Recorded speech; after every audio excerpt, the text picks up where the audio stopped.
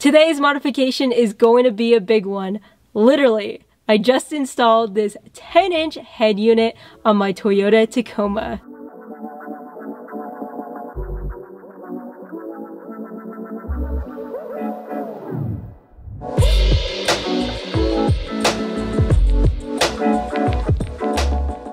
Hey guys, it's Chloe. Welcome back, or welcome to my channel. As the title suggests, and as you just saw in the previous clips, I replaced my factory radio with an aftermarket one from Stinger Off-Road.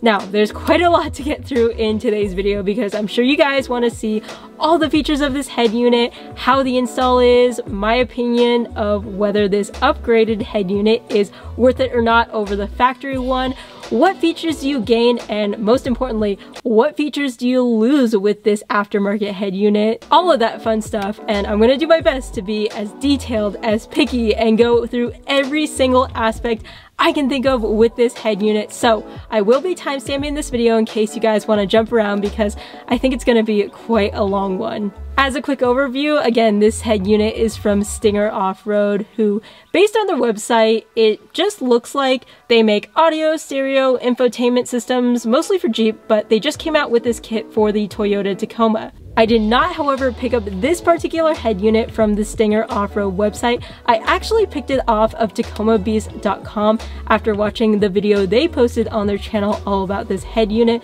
which, by the way, I have a discount code for Tacoma Beast. Now, I don't make any commission if you guys use that code, but of course, I'm gonna throw it out there to help you guys out if I can. I've ordered quite a few things for this Toyota Tacoma from Tacoma Beast besides this head unit, and I absolutely am super happy. I've had a great experience. They've got a good return policy, military discount, and they make it easy for your one-stop shop for everything Toyota Tacoma. But anyways, if you want to pick up this exact same head unit kit that I got from Tacoma Beast, I'll have a link down below in my description. But yeah, this head unit is a complete replacement for your factory N-Tune radio that is fully plug and play. It's for 3rd gen Toyota Tacomas, so 2016 and up.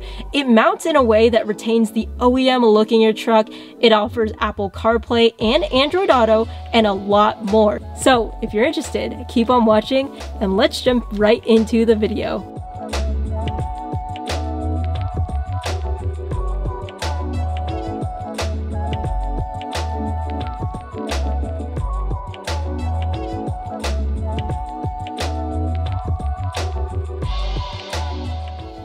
I'm gonna go through some of the main features you get with this Stinger radio right now, but I'm also gonna be going into more detail in the next section of this video when I compare and contrast my factory head unit with this one. But generally, this 10-inch touchscreen has a 1024 by 600 resolution. It's supposed to be anti-glare, although I just installed it and haven't driven much with it, but it seems to be pretty anti-glare. But anyways, before I just tap through some stuff, let me go over some of the controls. So first up, knobs. I really like how this one actually has a knob to control the volume rather than two separate buttons on either side. I'm so annoyed by aftermarket head units that don't at least have a knob for the volume. Like, from an engineering perspective, I'm not sure what's so hard about adding potentiometers, and it's so much nicer on the user end to have a knob in my opinion, but I digress. I'm just really happy that this radio has one. The knob also serves as a mute function, so if you're playing music, you can press the center of it to mute. The one thing I don't like, and perhaps it's because I haven't figured it out yet, is that there is no manual pause button for your music. So the mute button's okay if I need to, you know, make the music quiet or something, but I'd like it to be able to actually pause without me having to go into Bluetooth music or in CarPlay and actually hitting the pause button. I do like this physical home button a lot though. This takes you to the main screen on this Stinger head unit. And this mic button here activates Siri when I have CarPlay on. So let me plug in my phone so you guys can see. Hey Siri, what's up? Hi Chloe, how can I help? And speaking of microphones, this head unit does not utilize the stock microphone that sits above you on the driver's seat. So you actually have two options for microphones here. One, you can use the built-in internal mic, which is located right here. This is actually what I'm doing, and it seems to work just fine. Or as you'll see, the Stinger kit has an external microphone that you can hook up. The quality of this internal mic alone seems to be okay for now, but I'll have to play around with it for quite some time to decide if I want to eventually install that external mic that the kit came with. Speaking of buttons and controls, what's great is that this head unit hooks up to your steering wheel controls. So I can up the volume. I can swap between songs using these buttons. I can activate Siri by holding this button down. And I can use this mode button to switch between modes on my head unit. One of my favorite things about this head unit is the camera app. So you actually have the ability to hook up 4 cameras, one of them being your stock rear view camera, which, by the way, you can access anytime, even when you're driving. Now, I also have a front camera hooked up. I actually changed around my anytime camera mod. If you guys want to check that video and see what I'm talking about, I'll have a link in the description down below. But basically, I rewired it so that it works with this head unit now. And when you press the front camera, it'll show this one. And what's nice about this now is you've got the 10-inch screen, so the output of your cameras is a lot easier to see. You can also add 2 other cameras, a left and a right. However, I don't have those hooked up, but that is going to be in the works. What I also like is this button right here, mute on reverse. So you can actually mute your music when you're backing up. And there's a lot of different settings you can have for the cameras. For example, if I didn't want to add a left and a right camera, instead I could have maybe one on my bed. And if I go back, you can see that that camera now is the bed camera instead of the right mirror.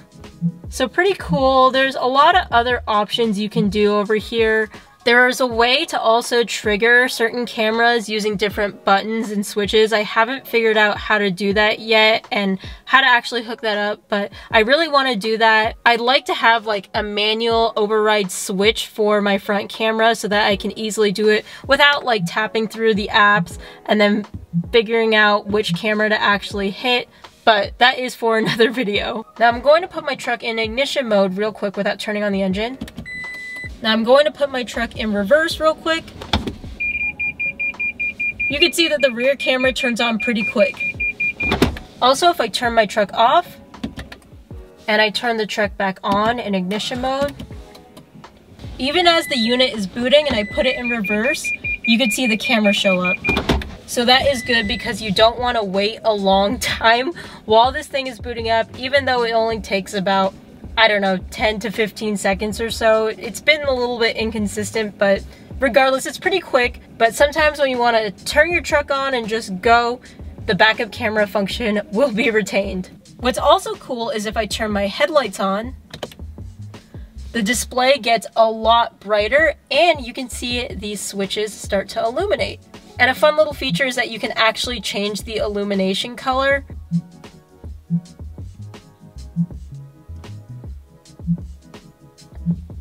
So that's quite fun.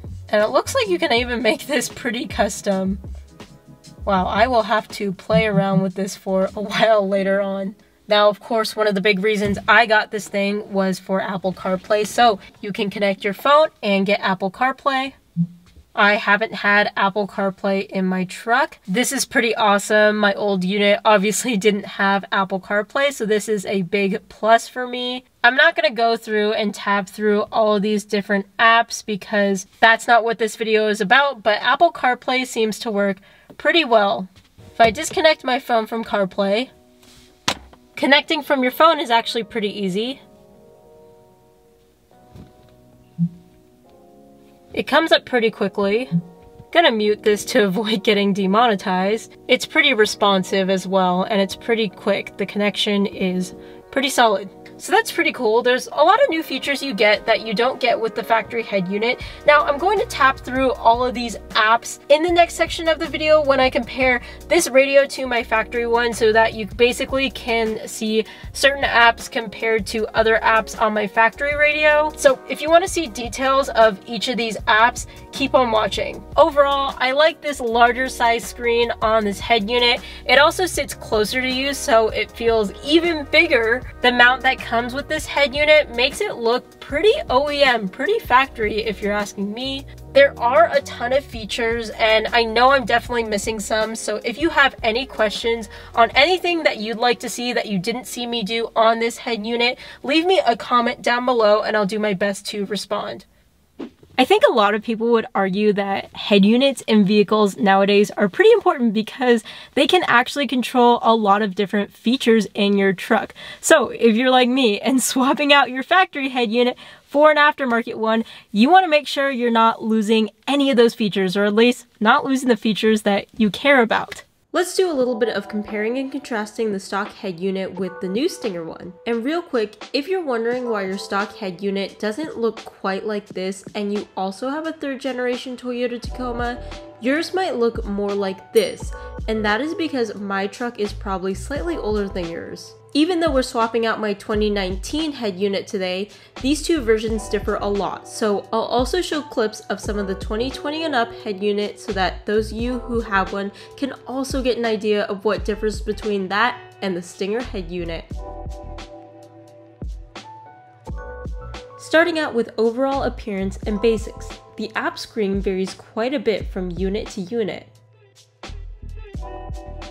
Both radio apps are easy to use and seem to work well. They just have different interfaces. Both have Bluetooth music. The N-Tune has a few more options for repeating, shuffling, and selecting playlists and displaying album artwork, but I like the giant buttons on the Stinger screen because most of the time I'm just pausing and skipping ahead of my music and I don't need a lot of these extra controls. And let's be real, I'm gonna be using CarPlay for listening to music anyways. Something unique about the 2016 to 2019 factory head unit is that there's actually a CD slot. And of course, you don't have this with the Stinger head unit. Now, did I even use this? Occasionally, so it's not something I'm that sad about losing. To be perfectly honest with you guys, there aren't a lot of features on this 2016 to 2019 Tacoma factory head unit. On this apps page, like, there's a bunch of these other apps that I've literally never used before. I mean, I've clicked through the maintenance tab before, but I've never actually filled this out, and it doesn't look like the Toyota Service Center fills it out either. I've never used this call dealer button, this dealer info button. It's pretty insane to me that there's all these apps. Like, I would never use Yelp on my truck when I can just use it on my phone, to be honest with you. Same with stocks. Like, why is this even here? I feel like these are just here as like an upsell at the dealership, being like, oh, there are all these features and all these apps you could have in your truck, so why not? I mean, there is this fuel economy page where you can actually like see your average fuel economy. Apparently my truck also has Alexa, which I've never used before. It's kind of cool that I can go in here and turn off the screen and have this custom screen image. But on this particular head unit, there really aren't like any controls that do a lot in the truck, unlike the 2020 and up head unit, I believe. For 2020 and up, you have vehicle settings like climate, door lock, and light settings that you would lose, and some other stuff like park assist and valet mode. You would have to set your preferences for these settings before you remove this radio, because you couldn't readjust them later on without reinstalling this radio back on. Additionally, if you were to get the Stinger head unit instead of this one, you could keep your factory front, backup, and side cameras if your truck came with those, but if you have the 360-degree bird's eye view, you would lose that particular view as well with the new head unit. I think the apps on the Stinger are more useful than the random ones on my 2019 radio. I already showed you guys my camera app, but another one of my favorites is sound settings. There's a 15-band adjustable EQ along with time alignment. Some other stuff you can do is there's actually an HDMI app, and behind the head unit there is an HDMI port that you can hook up. However, I think while you're driving, it doesn't let you view this, but I don't have anything hooked up. There's also an AV in, also on the back of the head unit, but I don't have anything hooked up to that. So overall with the Stinger, you get CarPlay if you don't have it already, which is a big plus for me. Plus some cool apps like the camera and HDMI that I personally could actually see myself using over the random Yelp and stock apps that are on the factory head unit. However, if you're going from the Entune 3 2020 and up head unit, you lose some of those basic vehicle control features. Now I know this is getting really detailed, but I did a few tests like which unit boots up faster, which is more responsive, and how does your audio quality sound before and after you switch to the Stinger unit. So let's time both of the head units booting up to see which takes longer.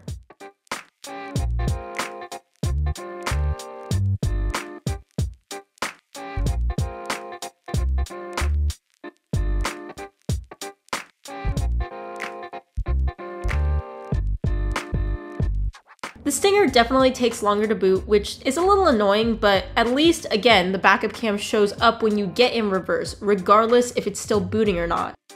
I can tell in person that the quality of the Stinger display is much better, and here on camera you can see that the refresh rate is a lot worse on the stock Entune, even though you can't see that in person. In terms of responsiveness, I'd say they're pretty comparable. Apple CarPlay is both laggy on the Stinger and 2020 and up factory head unit when you're swiping around, but they're close to the same amount of lagginess, if that makes any sense. Now let's do an audio test so that we can see if there's a difference in sound when you swap head units. Now, this truck does not have the premium package, which means it does not have the JBL audio. It just has whatever the standard audio package is for these 3rd gen Tacomas. Now, I'm gonna do my best to stay consistent here. All 4 doors on my Tacoma are closed, and we're basically gonna put everything in the middle, which is I think how it came stock. If I go to the sound settings, there are a lot more than how the factory head unit was, but these are all the factory settings. I didn't change anything.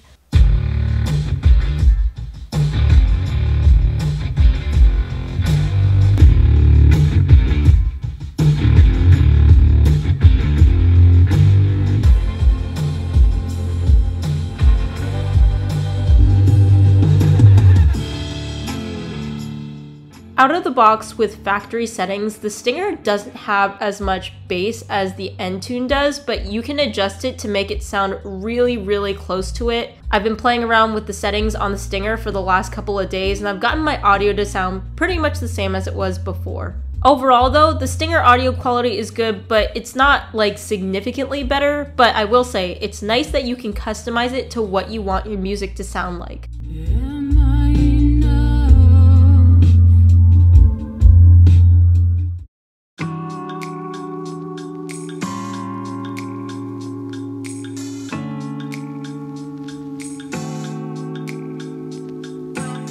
So, would I recommend this Stinger Off-Road head unit? Well, long story short, it's an awesome head unit. It's got a lot of pros and it does have its cons, which I think I've covered a lot of in this video already. I'm really excited for having this, and I want to say that a big part of me really liking this is that the older gen Entune head unit really lacked features. Now I've got the CarPlay option to add even more cameras that integrate well into the head unit. I've got the larger screen, of course, and a screen that's closer to you. I've got HDMI and so much more that my factory Entune unit did not have. In terms of the user experience, I think it's really good. Not that the Entune UI is bad in my opinion, it just is kind of cluttered, and I feel like the UI on the Stinger head unit is better organized. It's just a little easier to use in my opinion. However, I know a lot of you guys that watch my channel have 2020 and up Tacomas,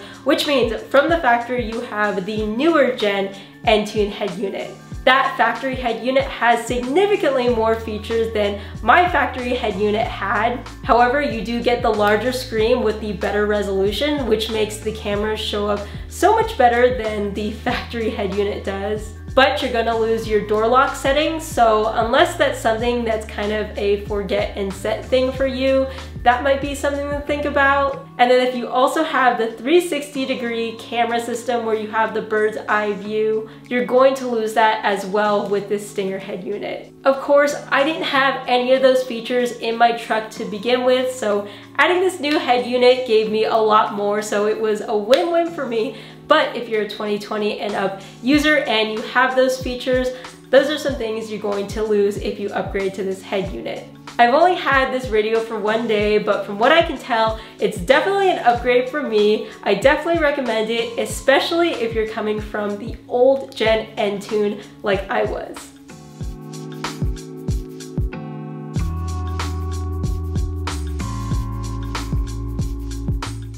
So installing this head unit is actually not too difficult because again, it's all plug and play, but there are a lot of parts and pieces, so it can get confusing. And if you don't find this video helpful, if you're actually trying to follow along for the install, definitely check out the Tacoma Beast channel. He has a great video installing the exact same head unit. It's super clear, easy to follow, and I'll have it linked down below if you need extra resources. Okay, step one of this install is going to be to remove this center dash cover. So I have a plastic pry tool over here. I'm going to try to work my way around under it, and you'll just hear it pop.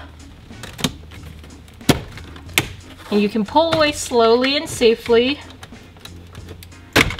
and this whole piece will come out. Okay, so now we're over here on my workbench, and we're gonna take the Heigh10 screen and place it in its mount. Carefully flip it over and install the 4 screws that came in the kit to secure the screen in place.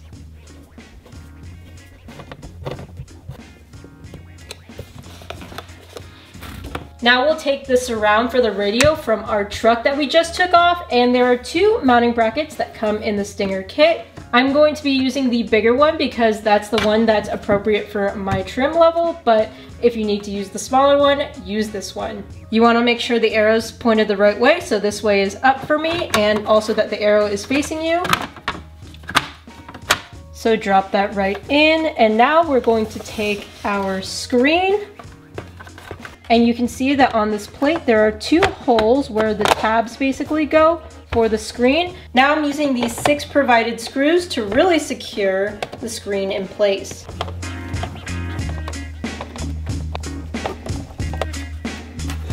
Our radio is mounted.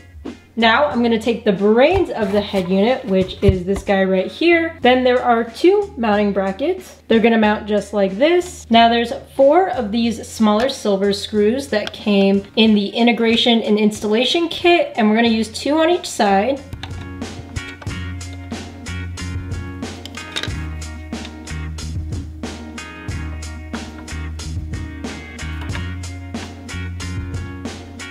Now I'm going to put the radio replacement interface, which is this black box, on top of the Stinger brain. I'm going to secure it to these side brackets using the zip ties. Then, according to the instructions, all the switches should actually be in the off position except for switch 3. Now we're back in the truck and we're going to remove our factory radio. So I highly suggest you get a microfiber towel, or really just any towel, and set it on your shift knob over here, because when we take this radio out, we don't want to scratch it up or ruin the shift knob or anything. So it's just good to have one of these. To remove this radio, there are 4 10mm bolts. Then we should be able to just remove it and let it rest on the shift knob. Now, if you're like me and have any other modifications back here, like I have the anytime camera mod, this is gonna get a little bit tricky because we're gonna have to basically separate that out. So what I've learned anytime I'm doing an install like this is to really just get my phone out and take as many pictures as I can. So now I'm attempting to basically separate out the anytime camera mod. get this guy back to stock. I'm still gonna try to use the front camera from the Anytime kit, but the Anytime camera mod had like a relay, and I just don't think it's gonna work with the new head unit. So that's why I'm putting this back to stock basically. So I didn't notice this, but there's a couple of connectors here that you don't need to remove in order to take this old head unit out. Now we're going to start on the wiring on our truck. So in your kit, you'll notice that there's these two big wiring harnesses, but you actually only need one. Now the reason you only need one is because there's an extra one in the kit since there are two different types of wiring harnesses in the Tacoma. So in my case, I think if you have the older Gen N-Tune unit, you're gonna wanna go with this wiring harness, which has a bunch of white connectors. But if you have the newer N-Tune unit, which would be 2020 and above, you would go with this one, which has a gray and black connector on one side. So I'm gonna put this one aside because I'm not gonna need it. And then I'm going to start plugging things into place. So on this side of the wiring harness, you're going to find a bunch of these connectors, and they're going to connect into the radio replacement interface. And the good thing is all these are dummy proof. They only fit one way, so you can't plug them in incorrectly. Now, depending on if you have an amplifier or not, you're going to plug into one of these two. I don't, so I'm going to plug into this one right here where it says non-amplified audio output.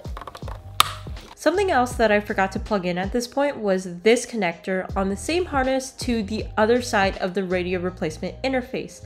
I completely omitted this, and when it was the end and I tried powering everything on and CarPlay and my volume and a bunch of other stuff didn't work, I realized it was because of this, so hopefully you don't make the same mistake.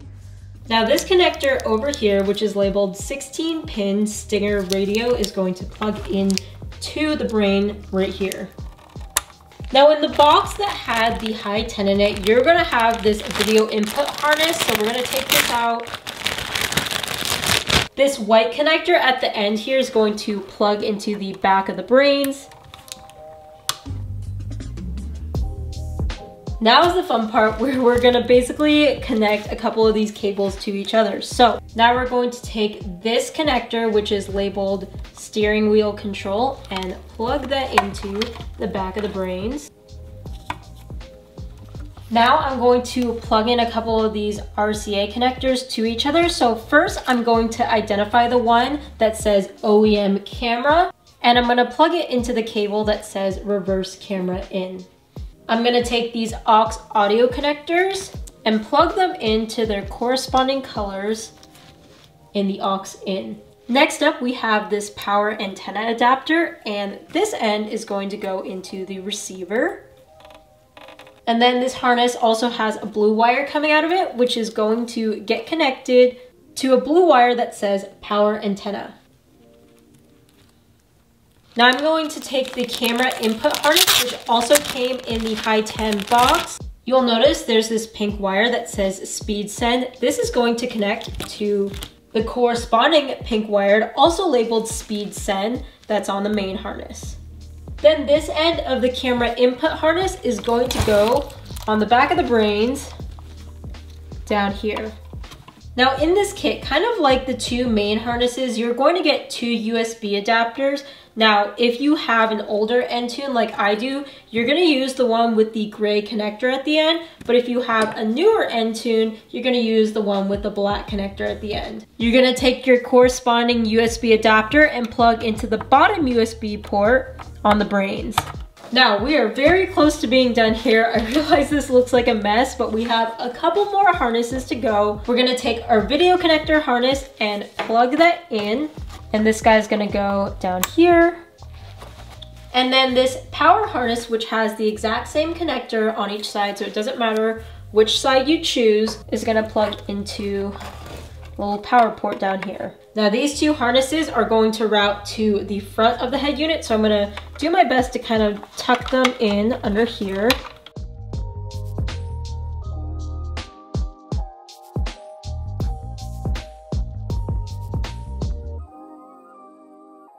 Now I've got two more wiring harnesses I'm going to plug into the factory harnesses on my truck before we actually connect the brains and the screen. So this black wiring harness that came in the kit is for satellite radio. We're going to connect it to the black OEM connector. Now I don't have the navigation card, but if I ever get one, I might as well just finish up the wiring for it. This is the GPS connector on the OEM harness.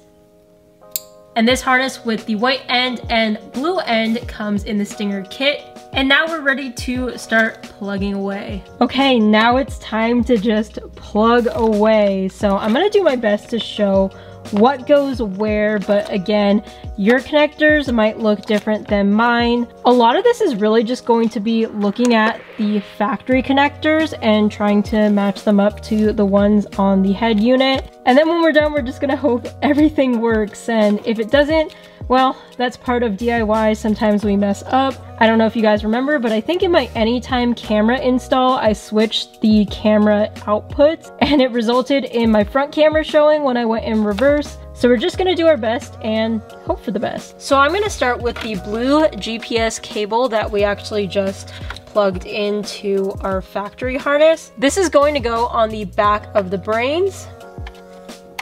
Then this OEM connector right here is going to plug into our antenna connector on our Stinger unit. Then you're going to look for your OEM harness that fits with your USB adapter coming out of the Stinger brains. Then coming out of my truck, I'm left with 1, 2, 3, 4 OEM connectors, and I'm basically just going to locate the corresponding male ends coming out of the main harness that's connected to the Stinger brain. And again, the good thing is that you can't mess this up because all the connectors are unique.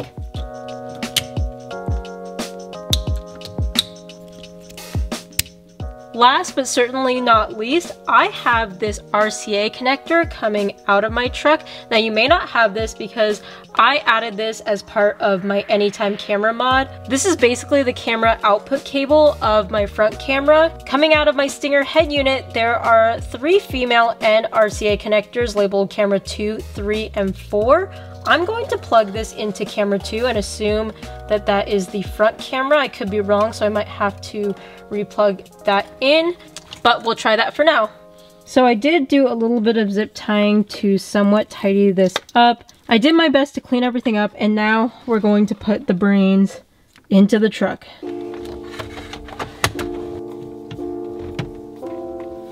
So there's surprisingly quite a bit of room back there. Now we're going to put those 4 10mm bolts back into place, and that's going to secure the brains in. Now that's nice and secure, that's not going anywhere. Going to plug everything back into the screen, which are just those power. Then I'm gonna tuck the cables in a little bit because they're quite long. Now it looks like we can put our screen back on. Or a whole dash essentially.